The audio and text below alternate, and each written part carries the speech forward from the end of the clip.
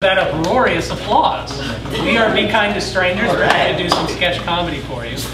But before we do that, guys, I've been having a really bad day. I've been having a really bad week. And when that happens to me, I like to find solace in some childhood treasures of mine. So I wanted to share some passages with you from my favorite book when I was a kid, the What's Happening to My Body book for girls.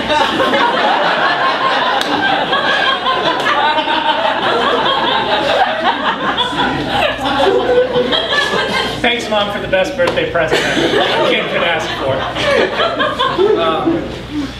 I just find that no matter what I'm going through, Lynda Mataras is right there to hold my hands when I have difficult questions. And I don't know where to turn to. So I want to read some personal testimonials out of my favorite chapter, Chapter 4, Boobs, Boobies, Knockers, Melons, Jugs, Tits, and Titties.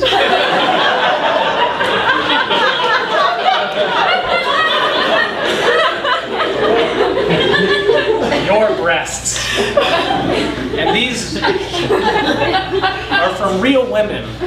Going through some real problems, guys. So the first one I have here, oh dear.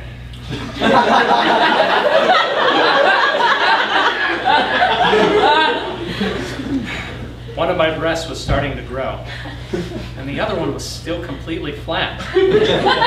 I was afraid that the other one would never grow, and I was only going to have one breast.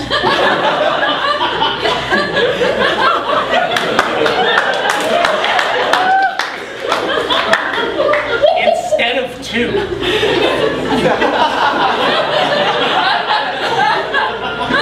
I was only in the 4th grade when I started developing, and no one else was. I used to wrap one of those bandages, the kind you put on a sprained ankle, around my chest to make me flat.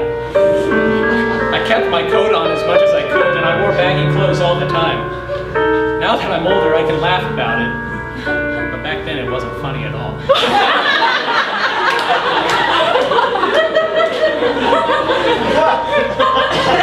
I didn't start to develop until after my 16th birthday. Everyone, I mean everyone, had breasts but me. They were all in their bras, and there I was in my undershirt. I flunked to gym in high school because I wouldn't take a shower. I was too embarrassed about my flat chest. Finally, my mom bought me a padded bra. My breasts did eventually start to develop, but I really felt bad about myself for a lot of years before they did. I hate when boys stare at my breasts, or whistle or yell stuff at me.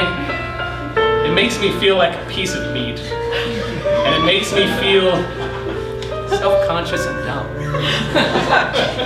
I mean, what can you do? Yell back at them? How would they like it if girls went down the street and stared at their crotches and yelled stuff like, "Hey, that's a really big penis you got there."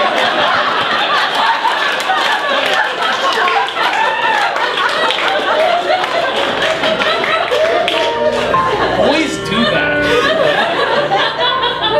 They say stuff like, "Hey, that's a great set of jugs." I don't like it. Well, I'm sure that helped you as much as it helped me. We've got a lot of great sketches lined up for you tonight. I really hope you enjoy them. Thank you.